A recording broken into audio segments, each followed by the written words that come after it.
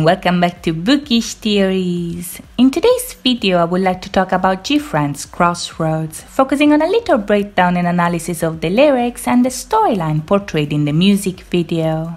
This is GFRIEND's first comeback since source music was acquired by Big Hit, and you can already see some callbacks and possible connections with both BTS and Tomorrow By Together storylines. For the time being, it looks like these connections are used more like a setup for what's to come rather than actual proof that their storyline will actually interact with one another. So today, we're gonna focus on GFRIEND and their story. Now, in many respects, Crossroads is the perfect continuation of the storyline that was already introduced in A Tale of the Glass Bead.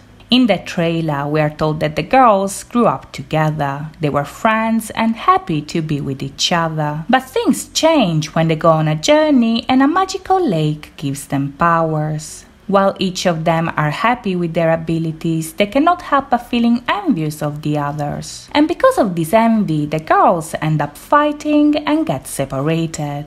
The trailer ends with them wishing to go back in time as they stand at a crossroads, and the title track actually takes off from there. Following the events of the trailer, Crossroads is a song that deals with the themes of regret, memory, and their desire to reconnect with one another. As the lyrics describe their sorrow and disbelief regarding the mistakes they made in the past, the girls here use music as a medium to find each other in the labyrinth they are lost into.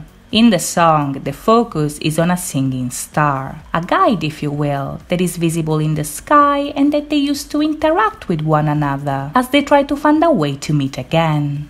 Judging by the lyrics, it seems like the labyrinth the girls are stuck into is a dream limbo of sorts, where time is still and they end up in the same place despite their effort to go back and forth. If you look closely, even if the song is called Crossroads, the lyrics never mention it and the girls never meet. And this is because right now the story is still unfolding. Despite their desire to be together and fix the past, there is still no resolution to their problem. And the video further reinforces this idea by showing the girls constantly trying to reach out but failing in the process. This is a concept that was already foreshadowed back in Rough. In that song, the girls describe themselves as parallel lines that try to approach but keep on missing one another. And Crossroads seems to reprise this concept by describing a time loop where they go back to fix the past but end up making new mistakes that keep them apart.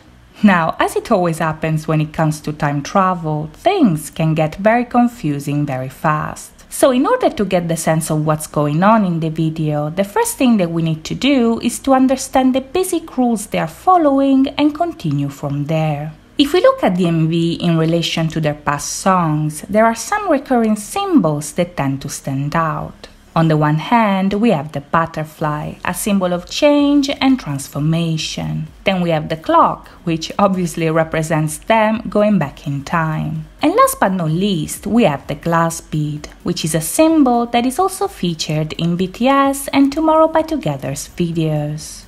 Now, the glass bead is very important here because it's an object that GFRIEND has been using since their debut. In Glass Bead, the girls compare themselves to the bead, stressing the idea that they are not as fragile as they seem. And in Fingertip, when the girls look at them, they appear inside of the beads, thus suggesting that the object is a symbol of their identity. In the story, the glass beads are the girls themselves, a representation of their power, their connection, and their inner selves. But in Crossroads, we see that Una's bead is turning black, thus confirming that the issue is yet to be resolved and that they have to hurry before it's too late. This is where time travel comes into play. Now, in the video, Una is once again the protagonist. Much like Jin in BTS's storyline, she seems to be the one in charge of going back in time in the attempt to fix their relationship. But as we see in the video, things are easier said than done. At the beginning, the video opens with Una reliving the same scene we saw in Fingertip. Right off the bat, this is very important because the visuals not only suggest that Una is able to go back in time when she sleeps, but also that time travel takes place when the girls interact with the butterfly. As I mentioned earlier, the butterfly is a symbol of change, so it makes sense that in the story, the animal is used to signify a change in the narrative. As the video progresses, however, we also see that Una has 3 butterflies in a case. This implies that it's not the first time that she has done this, but the third. And the fact that there is an empty space suggests that she only has another chance before everything is lost.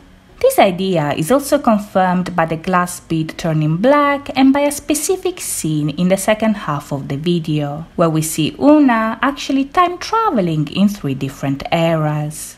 Now, this part is very interesting for a couple of reasons. On the one hand, we see that every time she time travels, the destruction that surrounds her gets worse, thus reinforcing the idea that their chances are running out. On the other, however, this scene is so cool because if we look at the styling of her hair, we can actually trace the videos where she travels back in time. The first time that happens is back in Fingertip, which is also confirmed by the ending of the video itself. The second time instead is during Time for the Moon Knight, where we see the story jumping back and forth between them being together and them getting separated. While the third time is the one that we see in Crossroads, which once again appears to be a failure. Much like what we see happen in Time for the Moon Knight, the timeline here jumps from the happy past to the sad present. And the main conflicts seem to be between Yuju and Eunji and Shinbi and Una. While Sowon and Yerin don't seem to be involved, they still look affected by the others fighting. But by the end of the video, the narrative doesn't offer any resolution. This could imply that in the future, we will see Una going back for the first time in the last attempt to fix the past. To know whether she will succeed, however, we'll have to wait and see. In the meantime, I hope you guys enjoyed this video, and if you did, please think about liking and subscribing. As always, thank you so much for watching, guys. I'll see you next time. Bye bye!